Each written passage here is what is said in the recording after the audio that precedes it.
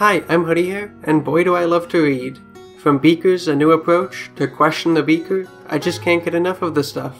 But sadly, for the first 15 years of New Dwarf City, any dwarves that felt the same way about reading as I do had nowhere to do it. That's why we had to dig out this space, build all these bookshelves, and create the Library of Thieves.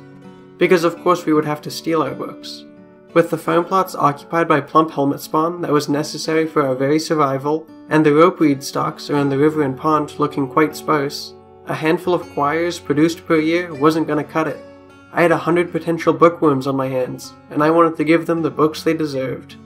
Which meant taking them away from those who didn't deserve them, like the elves at the forced retreat of Controlled Snarl, and the goblins at the Dwarf Fortress of Lust Doomed.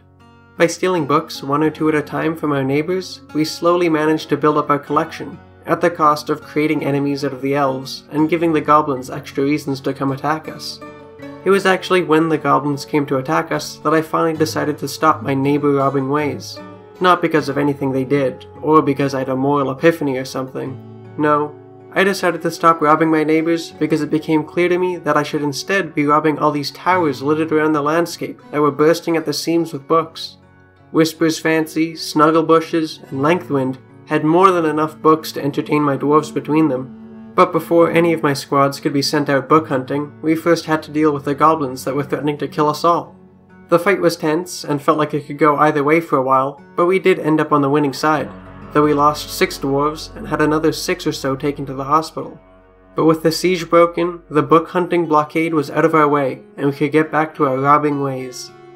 After reworking the squads so that at least one squad was made up of healthy people, survivors set off to the Kobold Tower of Whisper's Fancy to steal some books.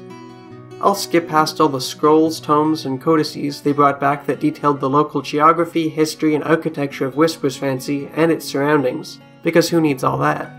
And instead bring your attention to The Human Understood, a 27-page vicious essay about necromancers and great beasts and other cool stuff.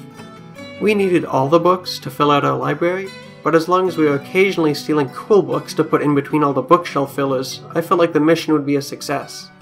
Next up, we had the Goblin Tower of Snugglebushes. From Snugglebushes, which we returned to another 2 times before its book stocks were depleted, we picked up what felt like 1,000,000 books that were either about a place, or were by a necromancer writing about the experience of writing one of their past books. They would make great bookshelf fillers. The one piece of writing that did manage to stand out from the crowd was a scroll made of shark called The Secret Might Help, which contained the story of a necromancer learning the secrets of life and death from another necromancer. I felt like it would be quite a hit in our library, especially if it was read next to a sterling silver slab with the secrets of life and death on it in the back corner. Now that's what I call a reading nook.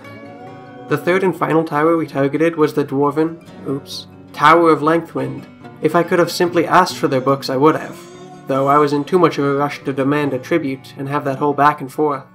From them we took a variety of works. An essay about a necromancer moving into the tower, yes please. A codex that detailed a dwarf necromancer's failed attempt to corrupt a dwarf, perfect for bedtime stories. And 2 short stories, Aquamarines and Nothing More, and the appealingly titled Maggot, which despite the very specific names were actually about nothing in particular. I wish we had more.